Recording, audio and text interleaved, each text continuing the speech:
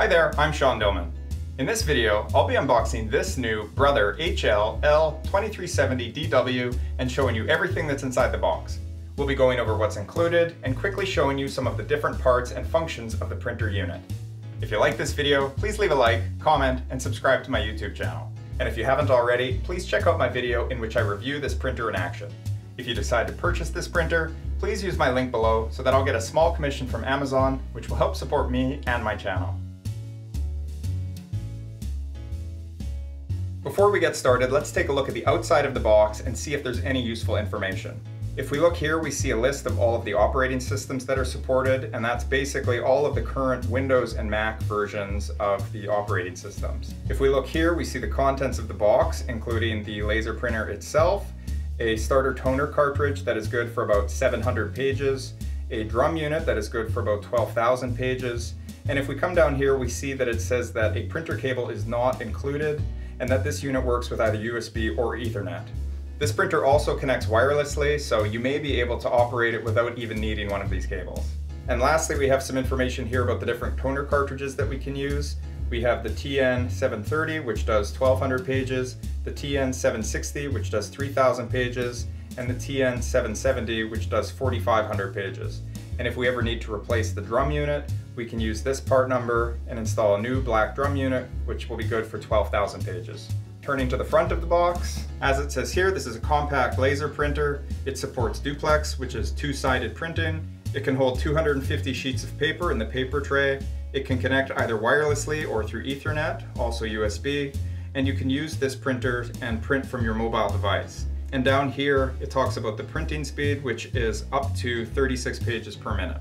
Moving to the side of the box, we have a lot of the same information. It's compatible with Windows, Macs, Apple Airport. It's Wi-Fi certified as well as WPS. It is a compact laser printer, and over here we just see some bullet points that talk about the same features that we've already discussed. To open the box, I'll use my trusty box cutter as always, and I will set the blade to a very short distance so that I don't damage anything while I'm cutting into the box.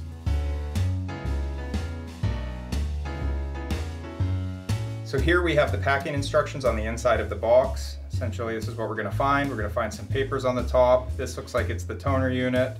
And then we're going to find the printer and some other information here, and then the last piece of packing information on the bottom. So we'll just open that up. So this is some documentation that's on the top. If you'd like to see scanned copies of either of these documents, please see below in the description section for links that I've prepared to scanned copies. This silver bag is on the top. I'm thinking that this is the toner cartridge. I'm going to put this to the side for now, and then we'll come back to it.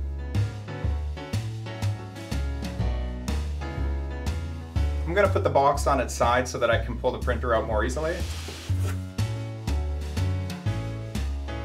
Here is the printer unit in this bag. I will put this to the side for a moment and we will finish emptying out the box. In the bottom of the box, I found this bag with some more documentation and some CDs or DVDs. Okay, so that is the contents of the box. Now I'll take a look at the bag with the documents and the CDs, and then we'll move on to the printer after that.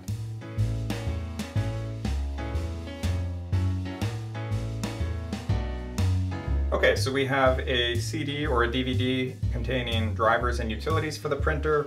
We have some product safety guides. We have a 1-year limited warranty card, and we have this information sheet about how to get the best performance out of the printer. With all of that out of the way, let's open up the printer.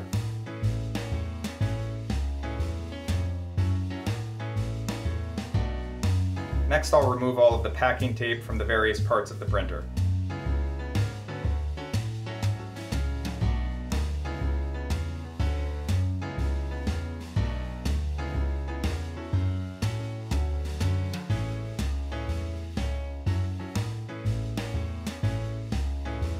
Now that I've removed all of the tape, let's look at the various sides of the printer, starting with the top.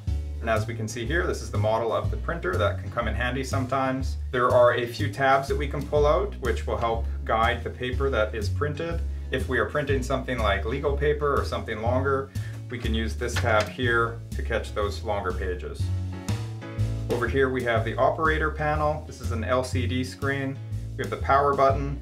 Wi-Fi, back, OK, minus, plus, and go. And if you'd like more information about the operator panel, please be sure to see my review video. Now let's take a look at the sides of the printer. Okay, so this is one of the sides. This is the left-hand side. As you can see here, there are some vents, some heating vents, which help keep the machine cool. Other than that, there's nothing here. And this is the other side. And as you can see, there's nothing on this side either. Again, we have some heating vents, and that's about it. We also have some vents down here. Moving to the front of the printer, essentially there are two ways that we can put paper in this unit. We can either use this tray, which is the manual feed tray. You open it up like that, and as you can see, we have these guides that we can use to set the width of the paper. We can use these if we are putting in something like envelopes or legal size paper or anything else that won't fit in the standard paper tray. So close that up. So looking at the paper tray itself, that's here. Open it up like that. For demonstration purposes, I'll adjust this tray for a standard letter size paper. Take our paper like this, install it under this back tab, and then we can use this green tab to push the paper forward, and this has been already set for the correct width. Looking at the bottom of the printer, not much to see here. We have a couple of these rubberized pads which are used to keep the printer in place on your desktop, and other than that, there's nothing really to look at. Finally, let's look at the back of the printer. On this side, we see that this is the connector for the network cable, and this is the connector for the USB cable. As I mentioned at the beginning, please note that this unit does not come with a USB cable. Over here is where the power connects. Please note that this cable is directly connected to the printer. Oftentimes on printers like this, you'll see that they'll use a cable like this, which you can connect and disconnect. However, on this model, the power is directly connected to the printer and you can't plug it in or unplug it. The final thing that I'll note on the back of the printer is this tab here, which you can pull open if you need to remove any paper jams or get access to the back of the printer. Next, I'll show you how to open up this toner bag and install this into the printer. If you want, you can use scissors to open this bag, but it's actually designed to be torn open by using these tabs here. As you'll see when you open the toner, it has some orange plastic on it. This is packaging material, so this is something that you're going to want to take off of the toner unit. To install the toner unit, open up the front of the printer and slide it into place until it clicks in with this green label facing you. With respect to the size and weight of this printer, it's 14 inches wide, 7.2 inches tall, and 14.2 inches deep. When it's loaded with the drum and toner, but not loaded with paper, the weight is 15.9 pounds. That concludes my unboxing of the Brother HL-L2370DW laser printer. If you liked this video, please be sure to leave a like, comment, and subscribe to my YouTube channel. If you haven't already, please be sure to check out my other videos in which I review this printer in action, show you how to install and set up the Brother iPrint and Scan software, and show you how to use it with this printer. If you end up purchasing this printer, please use my Amazon link below so that I'll get a small commission from Amazon, which will help support me and my channel. Thanks again for watching. As always, I'm Sean Dillman.